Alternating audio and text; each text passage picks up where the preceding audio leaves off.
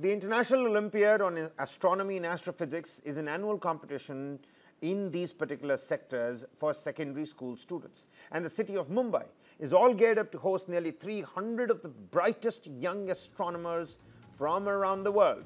The 18th edition of the International Olympiad on Astronomy and Astrophysics will commence tomorrow. This prestigious event is being organized by the Homi Bhabha Centre for Science Education, a national centre of the Tata Institute of Fundamental Research, Mumbai. The event marks the grand return of an international science Olympiad to Mumbai after more than a decade. The IOAA 2025 will feature teams from 64 countries with 300 student participants and around 140 mentors and teachers. The opening ceremony will be held tomorrow at the Jio World Convention Centre in Mumbai.